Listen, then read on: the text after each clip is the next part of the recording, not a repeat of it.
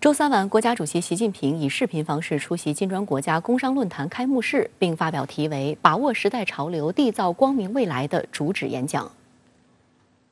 习近平指出，当前世界百年变局和世界疫情相互交织，各种安全挑战层出不穷，世界经济复苏步履维艰，全球发展遭遇严重挫折。世界向何处去？和平还是战争？发展还是衰退？开放还是封闭？合作还是对抗？是摆在我们面前的时代之问。习近平强调，历史长河时而风平浪静，时而波涛汹涌，但总会奔涌向前。尽管国际形势风云变幻，但开放发展的历史大势不会变，携手合作共赢挑战的愿望也不会变。我们要不为浮云遮望眼，准确认识历史发展规律，不为一时一事所惑，不为风险所惧，勇敢面对挑战，向着构建人类命运共同体的目标勇毅前行。习近平提出4点倡议。第一，我们要团结协作，共同维护世界和平稳定。惨痛的历史表明，霸权主义、集团政治、阵营对抗不会带来和平安全，只会导致战争冲突。迷信实力地位，扩张军事联盟，以牺牲别国安全谋求自身安全，必然会陷入安全困境。只有人人都珍爱和平，维护和平，只有人人都汲取战争的惨痛教训，和平才有希望。不久前，我提出全球安全倡议，倡导各国坚持共同、综合、合作、可持续的安全观，坚持尊重各国主权、领土完整，坚持遵守联合国宪章宗旨和原则，坚持重视各国合理安全关切，坚持通过对话协商以和平方式解决国家间的分歧与争端，坚持统筹维护传统领域和非传统领域安全。国际社会要摒弃零和博弈，共同反对霸权主义和强权政治，构建相互尊重、公平正义、合作共赢的新型国际关系，树立休戚相关、安危与共的共同体意识，让和平的阳光照亮世界。第二，我们要守望相助，共同促进全球可持续发展。当前，全球发展进程遭受严重冲击，全球将近70个国家的12亿人口面临疫情、粮食、能源、债务危机，全球过去数十年减贫成果可能付诸东流。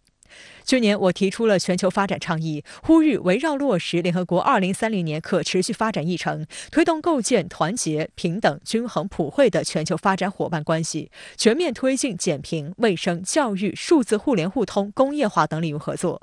要加强粮食、能源合作，提高粮食和能源安全保障水平。要抓住新一轮科技革命和产业变革的机遇，促进创新要素全球流动，帮助发展中国家加快数字经济发展和绿色转型。要积极开展抗疫合作，向发展中国家提供更多抗疫药物，争取早日战胜疫情。第三，我们要同舟共济，共同实现合作共赢。当前，一些重要产业链供应链遭到人为干扰，全球通货膨胀居高不下，国际金融市场持续动荡，世界经济复苏势头不断走弱。大家都在担心世界经济会不会陷入危机的泥潭。事实一再证明，制裁是回旋镖、双刃剑，把世界经济政治化、工具化、武器化，利用国际金融货币体系的主导地位肆意制裁，终将损人害己，使世界人民遭殃。第四，我们要包容并蓄，共同扩大开放融合。一段时间以来，经济全球化遭遇逆风逆流，国际社会普遍担忧世界经济分裂为相互隔绝的区域。经济全球化是生产力发展的客观要求和不可阻挡的历史潮流。开历史倒车，企图堵别人的路，最终只会堵死自己的路。要坚持开放包容，拆除一切阻碍生产力发展的藩篱，引导推动全球化健康发展，让资金和技术自由流动，让创新和智慧充分涌现，汇聚世界经济增长合力。习近平强调，今年以来，面对复杂严峻的国内外发展环境，中国坚持统筹疫情防控和经济社会发展，坚持人民至上、生命至上，最大程度保护人民生命健康，也最大程度稳住了经济社会发展基本盘。中国将加大宏观政策调节力度，采取更加有效的举措，努力实现全年经济社会发展目标。下半年，我们将召开中国共产党第20次全国代表大会，描绘下一个阶段中国发展蓝图。热忱欢迎大家在中国投资兴业，加强经贸合作，共享发展机遇。习近平指出，金砖合作机制是新兴市场国家和发展中国家合作的重要平台。当前，金砖合作进入高质量发展新阶段，希望企业家们发扬坚韧不拔、勇立潮头的精神，做开放发展的推动者、创新发展的领军者、共享发展的践行者，给金砖合作加油加力，让发展成果更多、更公平惠及全体人民。只要我们高扬互利共赢之帆，把稳团结合作之舵，金砖国家这艘大船就一定能够乘风破浪，驶向更加光明美好的彼岸。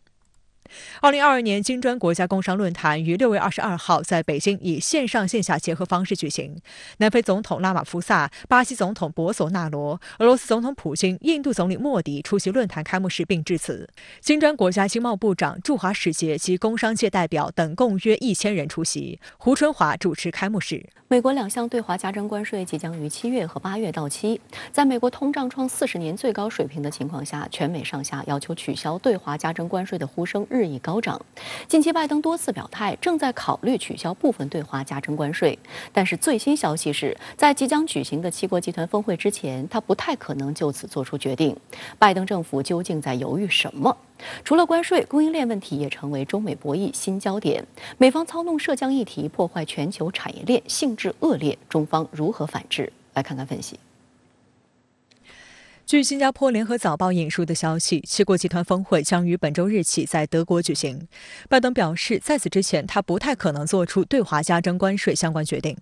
拜登还对美国媒体透露了这样一个消息 ：I plan on having a conversation with President Xi. We haven't set a time yet. 对于拜登的表态，外交部发言人汪文斌周三回应称，并无相关消息可提供，但他强调中美2国元首保持交往的重要性。需要强调的是，中美2国元首保持交往十分重要，具体应由双方通过外交途径共同商定，并为此营造有利条件和氛围。拜登与习近平上一次进行视频通话是在今年3月18号。深圳卫视注意到，拜登近期频频对媒体主动释放考虑取消对华加征关税的消息，但迟迟下不了决心。5月10号，拜登表示压制通胀是首要任务，并表示考虑削减对华关税。5月23号，拜登在日本访问期间又进一步表态称，他正在考虑取消其中一些对华加征关税。上周六，他又就这一问题对记者表示，将权衡是否对特朗普政府对华加征关税的政策采取行动。Have you made up your mind on China tariffs, sir? We're in the process of doing that. You're lifting the tariffs? And we're in the process of making up my mind. 但美国通胀可能等不起拜登犹犹豫豫的决策。美国5月 CPI 同比上涨8.6%，创40年来最高值，打破了外界对美国通胀下降的幻想。民主党内人士也对拜登迟迟不做决定表达不满。美国前驻新加坡大使大卫·阿德尔曼周一对记者表示，取消对华加征关税对拜登政府来说好处多多。他提醒拜登，对选民来说最重要的将是经济。Not only have they not really had a negative impact on the Chinese economy, they in fact have had a negative impact on the American economy. It's acted as a boomerang against American consumers. And let me just say that while over time they would have a 1% benefit on the consumer price index to American consumers, there's no question they would have some virtually immediate benefit for American consumers. 阿德尔曼还强调，取消加征关税不仅在短期和长期内对美国消费者有利，还将有助于恢复世界上2个头号经济体之间的经济接触，重启美中关系。阿德尔曼还建议要越快越好，最快的方式就是拜登以总统行政令的方式执行，以绕开国会无休止的争论。那么中期选举里面，其实如果拜登和民主党要取得一个最终的胜利的话，那么我觉得他的这个经济的成绩单是非常关键的。那么衡量经济成绩单的最重要的指标，那就是经济增长、充分就业和价格稳定。但恰恰是在价格稳定上，现在出现了一些问题。但同时我们看出来，其实在削减对华关税的问题上，美国国内是有分歧的。国内的政治博弈、利益集团的博弈都在加紧的这样进行，所以说让拜登很难办。分析认为，拜登担忧取消对华加征关税将招致共和党对其对华软弱的政治攻击，因此拜登在对华加征关税的问题上采取拖字诀，同时还在非关税措施方面变本加厉。周二，所谓维吾尔强迫劳动预防法生效，美国国务卿布林肯当天发表声明，再次煽动盟友将所谓涉及新疆强迫劳动的产品和企业排除在进入美国市场的供应链之外。所谓的强迫劳动，作为对华施压，将中国排除在美国主导的产业链之外的一个最主要的一个做法。现在他要把这个问题在国内来讲，他要机制化。不仅是美国这么做，其实他跟欧洲还有一个立场的一个协调，就在多边的领域就所谓的强迫劳动问题对中国进行施压，这个也是需要我们一个高度关注的。美国《纽约时报》引述贸易专家说法报道称，数以千计的全球公司在供应链上仰赖新疆，但如果美国全面执行新法，可能会导致许多产品在边境被封锁。此外，供应链是严密而复杂的体系，要求企业确认所有环节产品的产地来源，将极大提高生产成本，降低竞争力。德国之声电台就指出，美方的政策将严重冲击全球应对气候变化的努力，因为主要的电动汽车电池和储存可再生能源的电池几乎都是来自中国，其中新疆占最大宗。美方的进口禁令不仅将冲击各国产业，还给巴黎气候协定的落实造成巨大困难。香港南华早报指出，美国的禁令将使欧洲企业蒙受巨大损失，德国商界对此尤其担忧。例如，德国大众集团就在新疆乌鲁木齐设有工厂，美方的长臂管辖令这家欧洲企业被迫应对艰难的局面。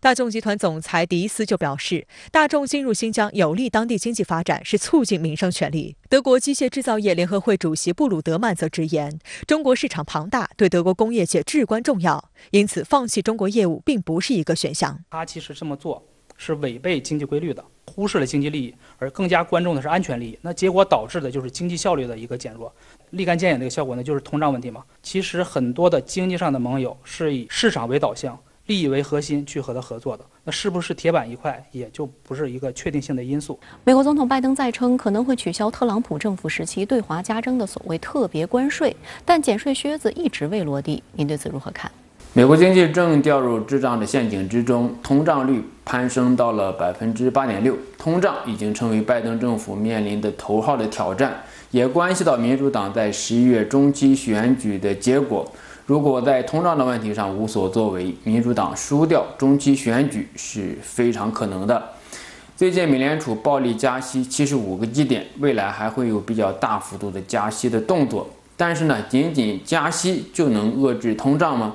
通胀的确是一个货币现象，但是通胀的原因是复杂的。美国现任财长耶伦也曾经担任过美联储的主席，他是拜登政府内部极力推动取消特朗普政府不合理对华加征关税的官员。我想其中的原因呢，当然是非常清楚的。耶伦如果认为美联储加息就可以控制通胀的话，他不会多次释放信息说要求取消不合理的关税。特朗普政府时期对华大打关税战，包括蓝牙耳机等日用消费品也被加征了关税。这种近乎无差别的加征关税是为了所谓的战略目标吗？美国的战略目标是什么？减少赤字，产业回流到美国。现在来看，一个目标都没有实现。美国的贸易赤字没有减少，中美之间的贸易额在去年呢还创了新高。这说明什么呢？中美之间的经贸关系是深度的相互依赖，并没有被美国加征的关税打断，而加征关税的成本大多是由美国的消费者来承担了。耶伦最近也表示说，特朗普加征的关税没有达到美国的战略目标，这何尝不是一个显而易见的现实呢？拜登上台之后取消这些不合理的关税，不应该是顺理成章的吗？恰恰是到目前为止，居然还没有对这种损人不利己的政策做出调整。一方面，拜登面临着严重的通胀的压力，经济学家和经济高官都认为应该取消加征的关税。另外一方面呢，拜登还囿于制衡中国的心理，害怕背上对华软弱的名声。虽然拜登政府在2个月之前就开始讨论取消不合理关税的问题，但是到目前呢，还没有下定决心做出决断。相反，政府内部不同的观点主张通过媒体也披露出来，内部的分歧和矛盾也公之于众。如果拜登政府继续拖下去，即便是取消了不合理的关税，政策要发挥作用呢，也是需要时间的。到中期选举还不到半年了，能不能达到预期的效果还是个问题。拜登呢，也要为自己的犹豫不决而买单。如果拜登政府取消不合理的关税，中美经济关系能回到从前吗？取消特朗普政府加征的关税，本来应该是拜登上台就要做的事情，但是他一直在拖延。一个重要的原因就是拜登政府将对华战略竞争作为主要的目标，对华打压和遏制的大方向没有变化，甚至是变本加厉。特朗普的主要的手段是加征关税，拜登的主要手段就是供应链。这就是为什么美国政府不断去强调供应链安全和韧性的主要的原因。拜登在供应链产业链方面的主要做法就是建立排他性的产业链供应链的联盟，将产业链问题变成国家安全的问题。在过去1年多时间中，我们看到拜登政府的动作频频，包括加强与欧盟、亚太国家的供应链产业链的合作，尤其是在半导体领域，更加的毫不掩饰是针对中国的。特朗普的贸易战和关税战是无差别的狂轰滥炸，但是低估了中国的经济实力和供应链体系的韧性。现在拜登则是比较精准的针对高科技领域的遏制，或者说是对华战略科技的压制和脱钩。中美之间的相互依赖已经构成了双边关系的结构性的特征，就像中方一直所强调的，互利共赢是中美关系的本质。美国对华战略科技竞争以及产业链的脱钩做法，对美国经济也造成了重大的冲击。全球化的供应链已经形成，供应链的中断或者延迟都会增加成本，进一步加剧美国的通胀。这是显而易见的道理。美国要把通胀打下去，除了加息、取消加征的关税之外，还要稳定全球供应链体系。而没有中国的合作，美国也做不到。现在需要警惕的是，美国政府除了以国家安全作为理由来冲击中美供应链之外，还以人权作为幌子，将人权因素掺入到供应链合作之中，把价值观同盟和供应链同盟进行捆绑。据台军方发布的消息，29架次解放军军机周二再次巡航台岛。除了首次出现由苏30、轰6、运9通信对抗机组成的战机编队进出巴士海峡外，运油20也是去年11月以来第2次出现在巡航编队中。有分析指出，从编队规模与机型来看，此次巡航台岛的很有可能是解放军的2个空中战斗小组。台空军周二晚间发布消息称，当天共有29架次解放军军机飞入台湾所谓西南空域，这是今年为止解放军军机巡航台岛架次第3多纪录。今年1月23号有39架次解放军军机绕岛巡航，5月30号又有30架次。除了总架次外，台军方形容，解放军周二几乎出动了各式机种，包括1架次运9通信对抗机、1架次运8电子侦察机、6架次轰6轰炸机、1架次运油20空中加油机、2架次空警500预警机、1架次运8反潜机、8架次歼16战机、4架次苏30战机以及5架次歼11战机。观察指出，从编队的规模来看，解放军此次的战机巡航已经是一个完整的超大规模空中作战编队，而且这29架次的战机巡航或许很有可能还是2个空中战斗小组。空警500预警机负责空中指挥，歼11、歼16等不同类型的战机可以完成对空、对海以及对陆地任务目标的攻击，而电子侦察机和反潜机则保障编队在飞行过程中的安全。另外，从编队规模来看，歼16战机8架次，歼11战机5架次，则是一个搭配完整的攻击型编队。这次解放军的这个空军飞机，它的这个演练呢，有一个体系化。所谓体系化呢，就是有争夺空中制空权的这种歼击机，同时呢还有预警机，比如说作为就是空中的眼睛或者是大脑，而且还有相应的这种加油机。那么包括轰炸机啊，也在附近出现。那这样的话呢，就可以使它执行比较多的这样的任务。第一是争夺制空权，就是在这个空域里边啊，就是我方的飞机可以进入，而敌方的飞机或者对手的飞机不能进入。尤其值得注意的是，按照台军说法，运油20空中加油机是去年11月28号以来第2次出现在解放军的空中巡航编队中。解放军战机的空中加油技术近年来突飞猛进，为执行超长时间的空中巡逻任务提供了坚实保障。此外，运油20还可以同时对轰6战机编队进行集体空中加油，保证其有足够的能力完成反介入任务。它在空中啊，为我们各种战机，比如说可以为歼击机、可以为轰炸机来进行加油。你这样一个体系或者是这样一个编队呢，就可以在空中比较长的执行相关的任务，而且你可以争夺制空权，而且还可以对海上的目标或陆地上的目标进行打击，包括你使用轰炸机，也可以使用巡航导弹在防区外进行攻击。航迹图显示，运9通信对抗机、运8电子侦察机和6架次轰6轰炸机深入台湾岛东南空域，穿过巴士海峡进入菲律宾海。分析认为，这显示这次大规模机队巡航，除了履行维护祖国统一的职责之外，也对外部干预势力亮明态度。这次的巡航机队还有一个显著的特征是快慢速搭配，包括6架次速度相对较慢的轰6轰炸机，以及4架次速度较快的苏30战机。这批战机协同进出巴士海峡，形成速度差，显示战机在执行保护轰炸机的任务，明显是一个具有护航机制、执行拒止任务的攻击编队。在空中加油机的保障下，执行空中突击任务的同时，很有可能也在执行区域拒止反介入作战体系的演练。深圳卫视注意到，此前轰6战机巡航台岛周边海空域时，常常由苏35战机进行护航，而苏30战机还是首次出现。这说明在维护祖国统一面前，解放军的力量充足，战法常变常新。观察指出，最近几次解放军大机群出动事件和外军航母在周边活动存在巧合。6月6号至17号，美海军林肯号和里根号2支航母打击大队，连同迪黎波里号2栖攻击舰，在菲律宾海举行2年1度的勇敢之盾2022联合演习。在演习结束后，迪黎波里号于17号抵达横须贺，19号前后，里根号在关岛附近海域巡航，而林肯号则继续在菲律宾海附近巡航。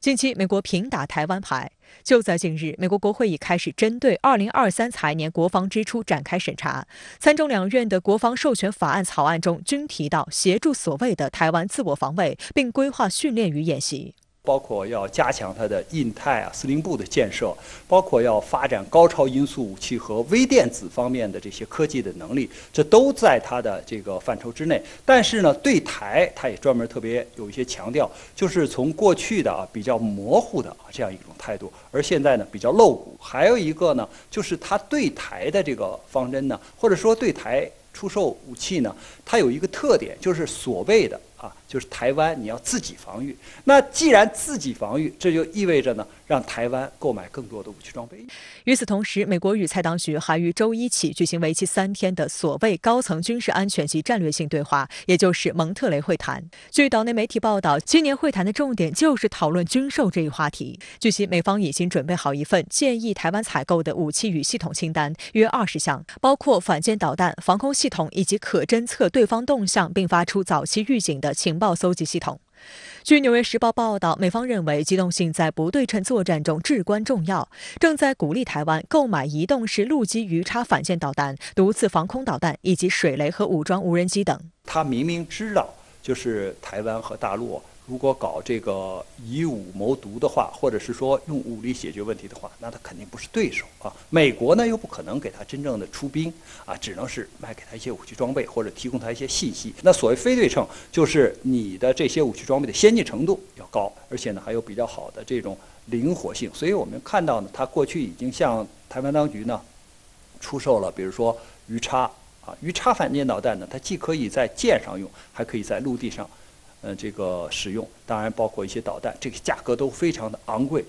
另外，据台媒报道，一架台海军 S-70C 反潜直升机周三下午在高雄左营反潜飞行大队基地进行训练时，疑似因为旋翼片脱落，在营区内坠毁，冒出大量浓烟。台海军方面称，目前有4人送医，无生命危险。根据台海军官网资料 ，S-70C 反潜直升机由美国西科斯基公司制造，购案于1983年定案，1990年交机。1990年7月19号，第一批新机交给台海军使用，属于老爷机。6月份台军事故频发。本周一上午，台陆军一辆雷霆2000火箭炮发射车在屏东九鹏基地操作时，因一枚火箭没有射出，反而直接在发射箱内爆炸，导致整辆车被炸毁，引发大火。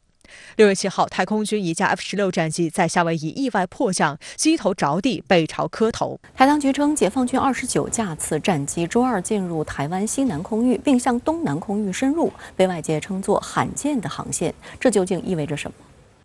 主持人好，这次解放军战机巡航29架次，被台湾方面呢视为是今年的第3多。我们首先呢看这次大规模巡航的背景，一呢是中美针对台湾问题的交锋越来越激烈，不仅有军事和安全，还包括经济领域。美国呢有把台湾纳入印太战略的企图。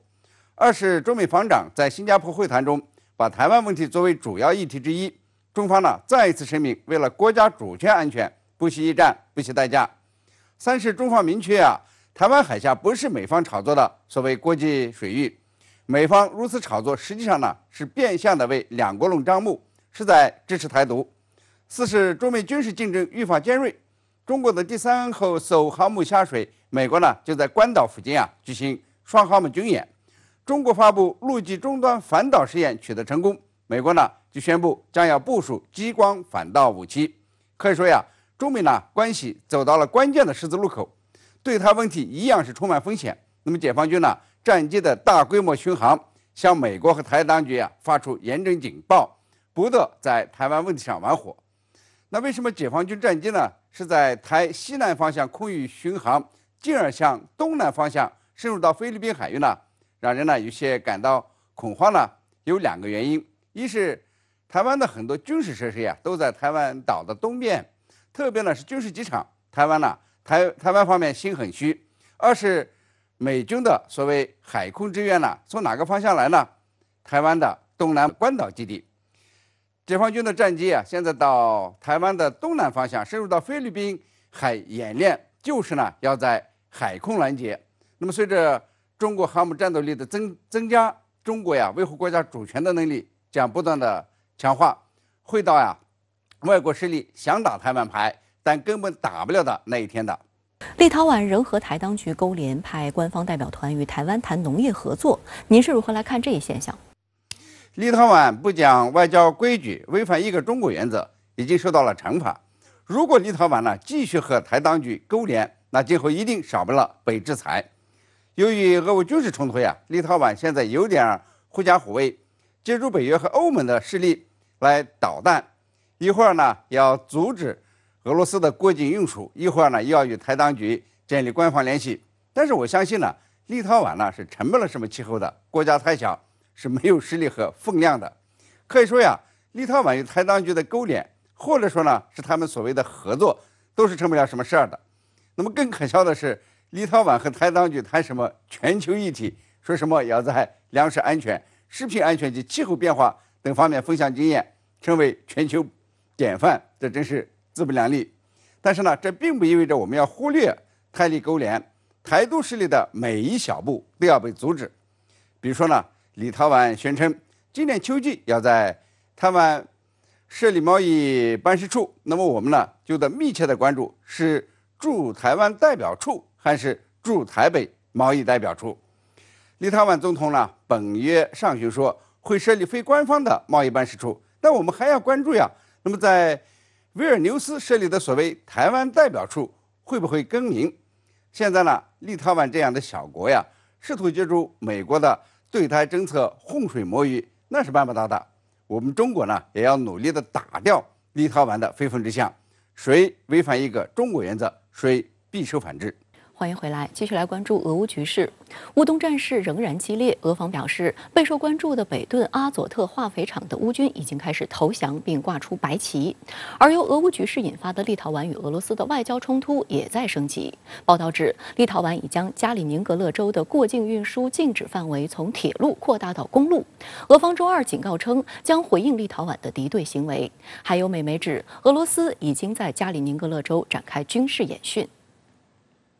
据俄新社周二报道，藏身阿佐特化肥厂的乌克兰武装人员已经开始谈判，并在工厂一些区域挂出白旗。卢甘斯克民兵武装在通过公开频率与几名乌克兰武装部队指挥官进行通讯，对方讲述了他们被乌克兰领导层抛弃后部队的悲惨状况。此前有报道称，乌克兰武装部队试图借助木筏和小船通过北顿涅茨河建立补给，但效果只是沧海一粟。据估计，阿佐特化肥厂内有多达1000名乌克兰民族主义者，以及大量来自美国、英国和波兰的雇佣兵，后勤保障吃紧。那么，北顿涅茨河上所有桥梁连接西部，就是我们讲的利西昌斯克桥梁，已经都被炸断了。也就是说，它完全是个背水之战的一个死地啊！从军事上讲，守得住守不住，对乌军来讲也没什么大的一个战略意义啊，主要是个政治象征我估计最后的结果可能过1个星期或者过2个星期很可能像那个马里乌尔一样，就是说那个守军宣布以某种方式宣布投降。此外，据周二俄罗斯国防部发布的战况信息，俄军对卢甘斯克等地区的乌军设施进行打击。俄国防部还公布了打击美制155毫米 M777 榴弹炮视频。据了解，共有约2个排的美制榴弹炮编队及其弹药被摧毁。尤其值得关注的是，立陶宛封锁通往俄罗斯飞地加里宁格勒的铁路运输引发的风波也迅速升级。周二，立陶宛将对加里宁格勒的运输封锁范围由铁路扩大至公路。目前，该地与俄罗斯本土之间只能通过海上运输来获取必要的物资。加里宁格勒是位于波兰和立陶宛之间的俄罗斯飞地，是俄罗斯海军波罗的海舰队的母港，主要通过铁路和天然气管道从俄罗斯本土获得货物和能源，两者之间的唯一一条铁路途经立陶宛。立陶宛外交部声称，封锁通往加里宁格勒的交通不是立陶宛的决定，而是遵守了欧盟对俄相关制裁。目前，进出加里宁格勒的个人旅客携带的物品没有受到禁止。但依据一份统计资料，对加里宁格勒的物资供应将锐减50%，将造成物价上涨和失业。Новость меня шокировала и в то же время порадовала, потому что, лично я стройматериалами запаслась еще заранее. Может быть, цены повысятся или вообще не будет того, к чему мы привыкли до вот этих событий. Я, если честно, как-то пока не думали, но вообще неприятная новость. 俄方周二发出警告，称立陶宛对加里宁格勒的封锁是敌对行为，俄方将进行反制。Соответствующие меры прорабатываются в межведомственном формате и будут приняты в ближайшее время.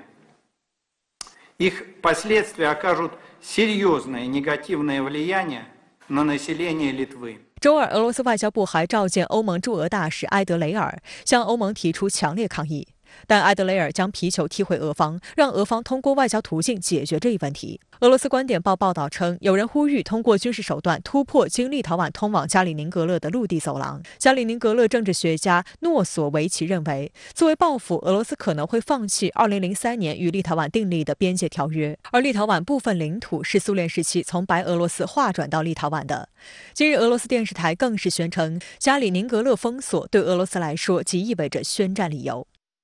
现在它在石油、天然气上在减少对俄罗斯的能源依赖，但是在电力供应上，它还是在那个俄罗斯电网之中所以俄罗斯说，如果立陶宛不能解决的话，它就要向俄罗斯，不光是向立陶宛断油断气，还断电。那么断电这个是比较厉害的，只有极端情况下使用军事手段来维护自己和加里宁格勒之间联系就开通个所谓的陆地走廊。那么这种可能性应该讲俄罗斯在做准备，但是我个人感觉恐怕局势还没到这个地步。因为毕竟立陶宛是北约成员国那么双方肯定会非常谨慎。值得注意的是，美方在加里宁格勒争议中拱火。美国国务院发言人周二声称支持北约的盟友立陶宛，并指出美国将遵守北大西洋公约第5条，也就是共同防御条款。美国雅虎新闻网周一报道称，俄罗斯当天起在加里宁格勒展开演训。俄罗斯波罗的海舰队的军人为导弹和炮兵部队进行训练演习，大约1000名俄军士兵携带约100多件武器参演。作为俄罗斯深入欧洲的飞地，加里宁格勒是俄方制衡北约的前沿。俄罗斯曾在这里部署 S-400防空导弹系统和可装载核弹头的伊斯坎德尔导弹系统，配备有相应的固定发射阵地。2021年有俄媒报道，俄罗斯甚至考虑将射程达2000公里的匕首高超音速导弹部署在这里。分析指，由于加里宁格勒靠近波罗的海3国和波兰，无论在这里部署什么武器，其威慑都是加倍的。在香港回归祖国25周年之际，深圳卫视推出系列节目《庆回归创未来》，对话香港各界知名人士，畅想香港新未来。今天的对话嘉宾是全国政协副主席、香港特区前行政长官梁振英。鲜为人知的是，梁振英曾亲历香港回归祖国的多个重要时刻，包括担任香港基本法咨询委员会秘书长。他表示，过去25年的实践证明，一国两制不仅科学可行，更是有生命力的。展望香港融入国家发展大局，梁振英认为，香港可以多管齐下，在多个领域发力，继续深化香港作为内地与其他国家及地区之间超级联系人的角色。在起草基本法的时候呢，有人在香港、在国外，包括一些著名的经济学家质疑，一个国家里面呢不可能有2种货币。那么这个问题呢，我们现在谈的比较少，因为已经成功落实了。落实了这个呢，保住了香港作为一个国际金融贸易中心的地位的同时，发展出最大最主要的离岸人民币市场还有最大的一个离岸人民币的资金池，活生生的说明了一国两制、港人治港、高度自治是科学的、可行的，同时呢是有生命力的。梁振英和一国两制渊源始于他在1988年到1990年间，以香港基本法咨询委员会秘书长的身份，主持了大规模长时间的咨询工作。他认为港币的故事只是一国两制在香港成功实践的一个缩影。回归以来，基本法和一国两制创造了稳定有利的氛围，让香港持续不断地发挥独特优势，贡献国家走向世界。香港的优势呢，就是我们是一个高度国际化的社会。根据习主席在2018年11月12号，会见香港、澳门各界庆祝国家改革开放40周年代表团的时候呢，他总结了就改革开放的40年，里面香港、澳门发挥了6个方面的作用，同时呢提出了4个新的希望，包括呢更加积极主动助力国家全面开放。更加积极主动涌入国家发展局，更加积极主动参与国家治理实践。“14五”规划明确香港8大中心新定位，包括4个传统中心和4个新型中心，以加快融入国家发展大局。香港作为粤港澳大湾区发展的核心引擎，4大中心城市之一，在多个方面与大湾区内地城市实现优势互补。它的经济结构无可避免的比较单一，我们就是一个金融、贸易、航运中心这么一个经济体。有不少的香港的年轻人，比如说他在这个文化创意、在科技领域他有兴趣、有才华，他想发展。在香港这个地方呢，就往往出现一个学而有所成之后，唯能做到学以致用的这种困境。香港年轻人呢，在我们国家发展好的情况底下呢，跨过深圳河，就有个更大的个人事业发展的舞台。那在这样的背景之下，您认为香港怎么样更好的既做国内大循环的参与者，又做国际大循环的促进者呢？这个“14五”规划里面有一句话是支持香港提升国际航运中心地位。什么叫提升？在香港这个地方，要是我们多建几个码头，使得我们在处理集装箱的能力能够倍升。这个呢不是提升，这个只是扩大。什么是提升？提升呢就往这价值链上游走。梁振英表示，香港作为一个国际金融中心，又有2文3语以及普通法系优势，可以让香港与大湾区的广东城市的港口集装箱码头的业务好好的结合起来，开拓更大的国际市场。香港现在有了国安法，有了完善选举制度，很多特区政府它需要用它的公权力，用特区政府的财政去达成的一些粤港合作，现在呢，我们有了更好的条件。梁振英曾任香港特区第4任行政长官，他对爱国者治港原则落实后，香港社会消除内耗、提升效率深有体会。一个简单的例子呢，就包括2012年，特区政府呢向立法会提出，要求呢，成立一个文化局，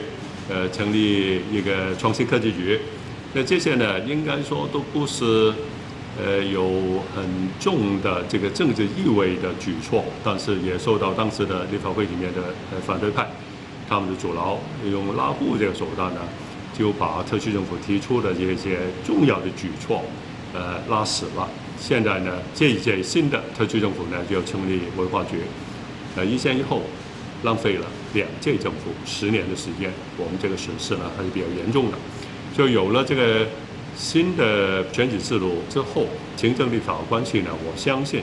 会更为畅顺。梁振英表示，香港根据基本法实施高度自治，体现了中央的高度信任和高度授权，贯彻落实爱国者治港原则，也是保持香港长期繁荣稳定的基石。首先一个呢，就我们提供个安稳的环境，让本地的、内地的还有国外的投资者放心。另外同样重要的就是让香港的家长们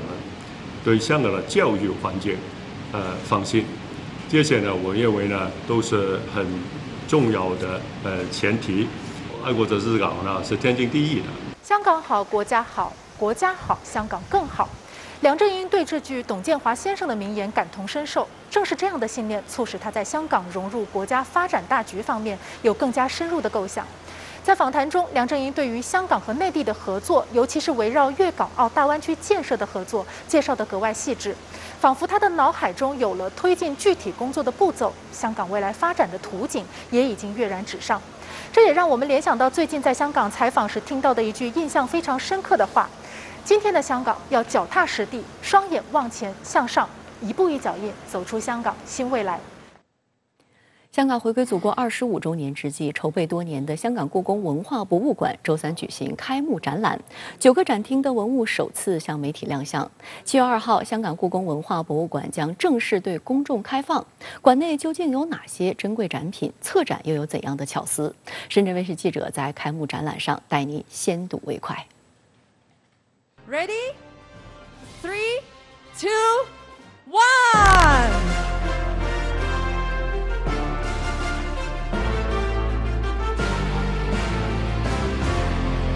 恭喜恭喜恭喜！香港故宫文化博物馆正式开幕。由香港特区政府连同国家文化和旅游部共同主办的香港故宫文化博物馆开幕展览于周三下午顺利举办。香港特区行政长官林郑月娥主持开幕礼。香港故宫文化博物馆的建设